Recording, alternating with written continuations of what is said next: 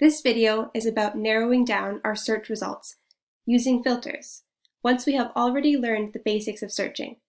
At this point, we have done a search with our keywords distance learning and are now looking at the results. After doing a basic search, you can see how many results you have returned at the top of the page. Here we have over 26,000. Wow! Sometimes this number is overwhelmingly high, and there are way too many results, and more than you know what to do with.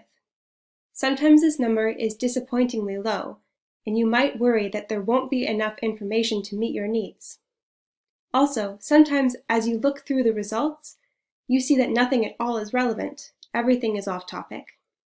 This video and the following one about advanced searching can help you resolve those issues as you encounter them. If you have too many results, one step you can take is to use the filtering tools on the left side of the screen. Keep in mind that this will look different in other databases.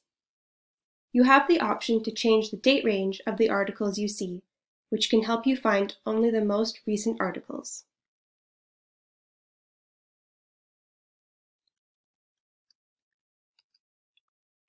You can also filter by the type of source, for example, just academic articles.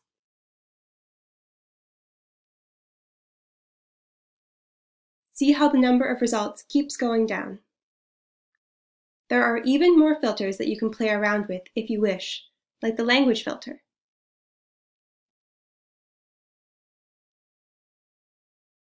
Just remember that this will keep reducing the number of results every time you add a filter. There are many more steps that we can take to improve our search results. Watch the next video about advanced searching to learn more.